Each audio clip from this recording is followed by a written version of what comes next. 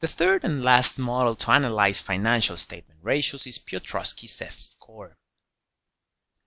Piotroski F Score model predicts companies with low price-to-book value ratios and high F scores have returns that outperform the overall market benchmark.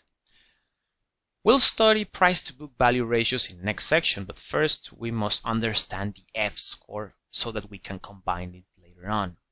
For a full reference, Joseph Piotroski value investing the use of historical financial statement information to separate winners from losers in the Journal of Accounting Research from January 20, 2002 is a recommended reading.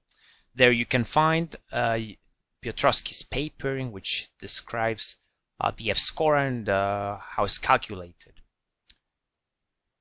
So basically it is the sum of 9 questions. So what are these questions? From 1 to 4 they are related to profitability. In question 1, if the return on assets of current period is positive, the score is 1. If not, it is 0. So basically it's a 1-0 score in all the questions from 1 to 9.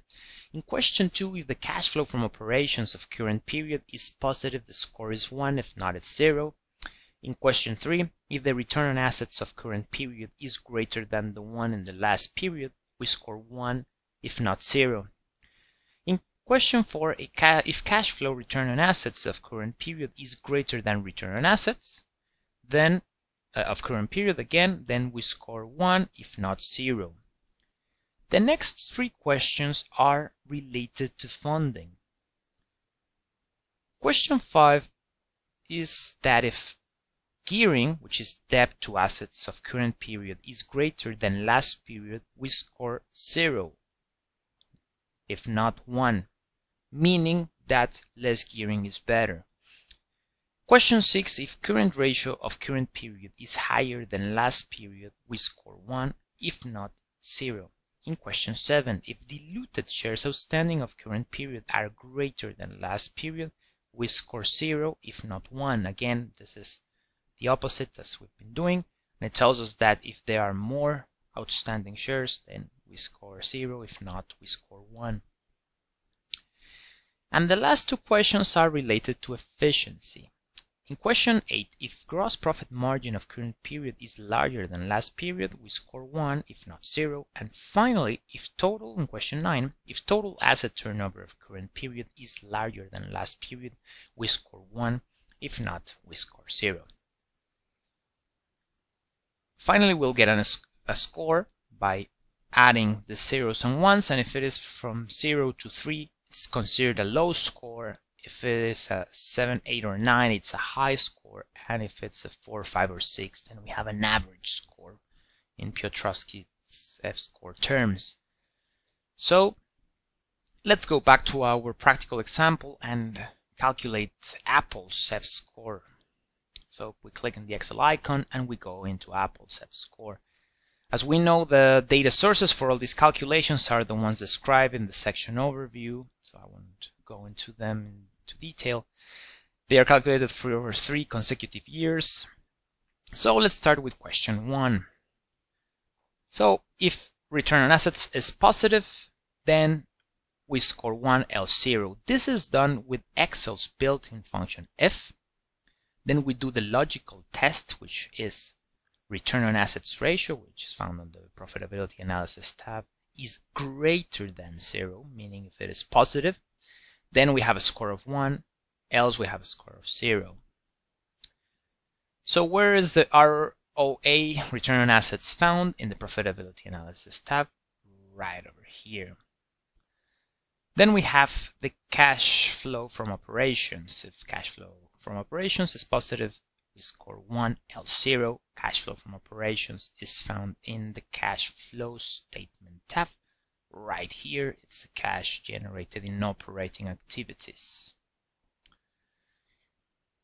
So again, let's measure the change in ROA, return on assets, and we compare current ROA against last period's ROA. That's why we have column B and column C.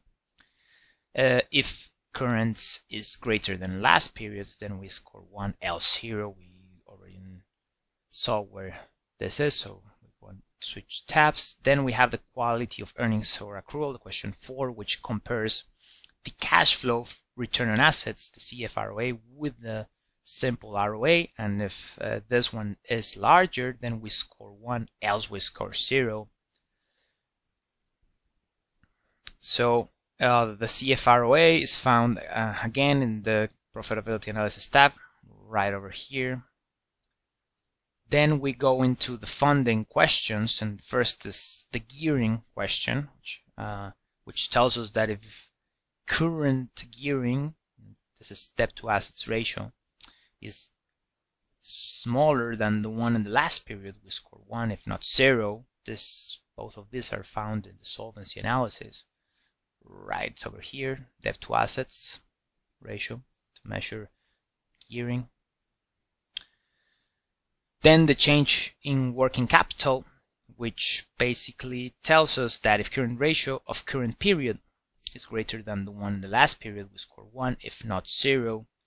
This is part of our liquidity analysis, and we go into the tab and then we look at the one from current period and last period right over there.